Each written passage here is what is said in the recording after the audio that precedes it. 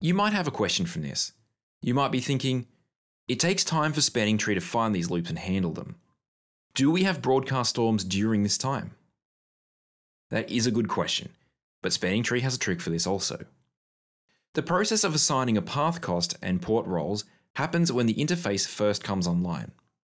This could be when powering up a switch, when plugging in a cable, or when we enable a port.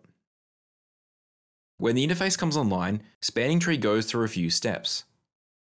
In the original version of Spanning Tree, these are known as blocking, listening, learning, and forwarding. First, the blocking state. For 20 seconds, the switch will not allow any traffic to pass, other than BPDUs, of course. This gives the switch time to determine if this will be a root port, designated, or remain blocking to prevent loops. If it remains blocking, then it won't transition through the remaining states. Next, the port will spend 15 seconds in the listening state. This is where the port waits to see if the topology is stable. That is, that the interface isn't constantly going up and down. Third, the port enters the learning state, which also lasts 15 seconds. During this time, the switch does what all switches do.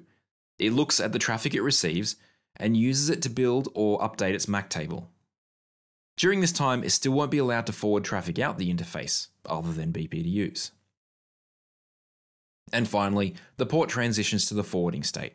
It can now forward normal traffic.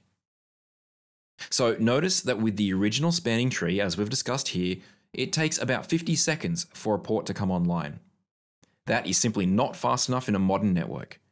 In the next video, we're going to see how newer versions of Spanning Tree have improved this. And of course, there are 2 more questions for you to consider. Pause now and have a look at them if you can, or come back later.